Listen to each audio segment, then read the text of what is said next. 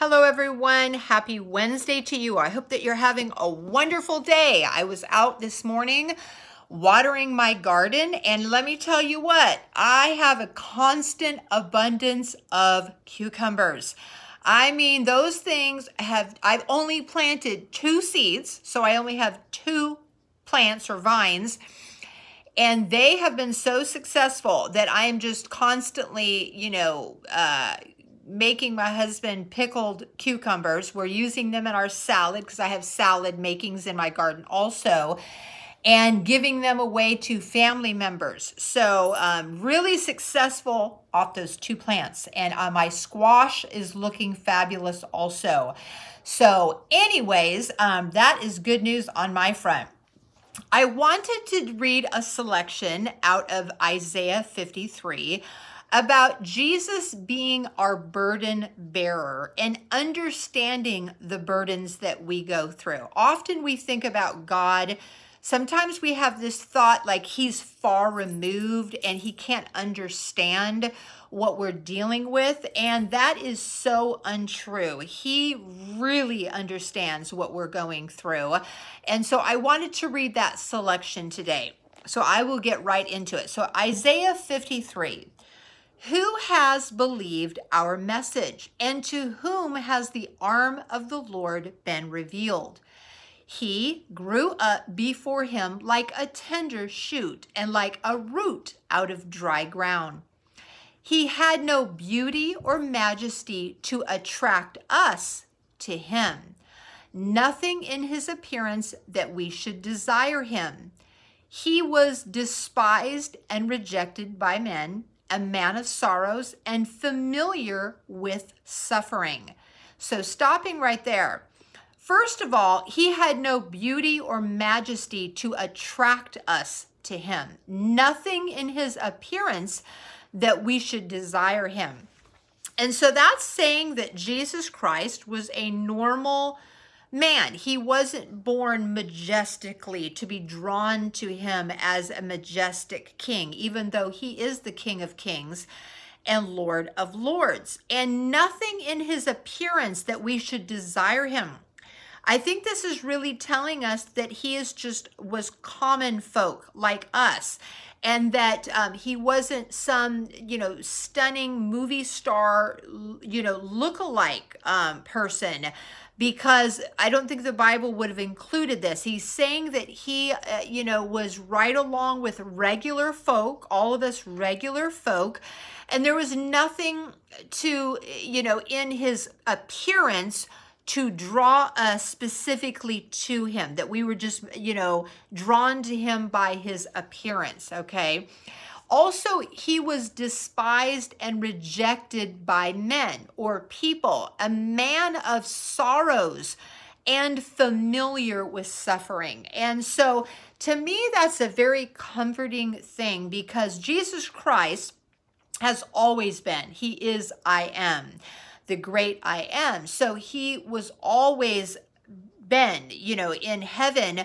But when he took on the form of human and became fully human and fully God, he became acquainted with the sorrows and the grief and the lives that we have here as humans, so that he could be our perfect priest and know what we face. So was very acquainted with sorrows and rejection and despised by people. And so we can be despised by people. We can be rejected. We may have nothing that people are drawn to. And Jesus intimately knew that personally for himself.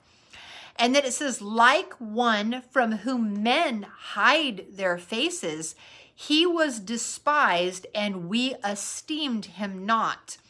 Surely he took up our infirmities and carried our sorrows. Yet we considered him stricken by God, smitten by him, and afflicted. So he was carrying our stuff, our burdens. He is our burden carrier, our sin carrier, our sorrow carrier. And so people looked down on him and considered him stricken by God because of the crucifixion and what he endured. But it was for us. It wasn't for anything that he did or caused, because he was sinless. So he is well acquainted with our sorrows because he took them on for us. He was pierced for our transgressions. He was crushed for our iniquities or sin. The punishment that brought us peace was upon him. He took it all.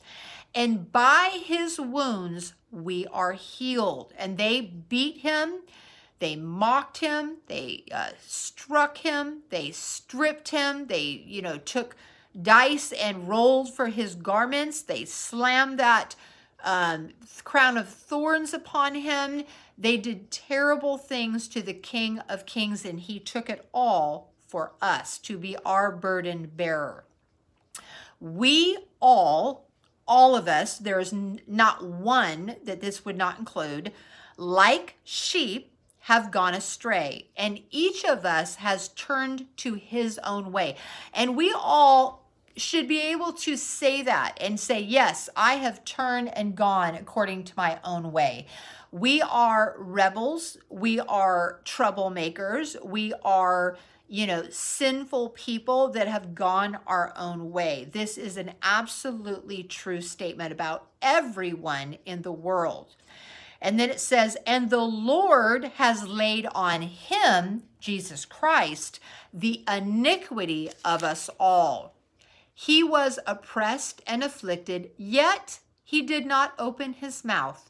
He was led like a lamb to the slaughter, and as a sheep before her shearers is silent, so he did not open his mouth. He took it freely for us. He took those sins freely. In defense of himself, he would have had a defense because he was sinless. But he didn't open his mouth or argue about it because he knew he was coming for us, for our sins. He knew that is exactly what he was coming for, and he freely did it for us. By oppression and judgment, he was taken away.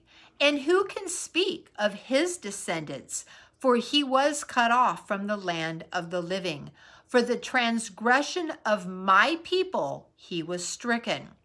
He was assigned a grave with the wicked and with the rich in his death. So he was assigned the grave of dying on a cross with the wicked, the criminals, the murderers, the thieves, those who they deemed to put on a cross were the wicked. So he died there. And then the rich in his death. And remember this, Isaiah was written before any of this occurred. This is all prophetical. So he was put in the rich man's grave, okay?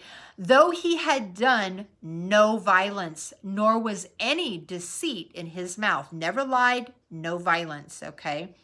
Yet it was the Lord's will to crush him and to cause him to suffer.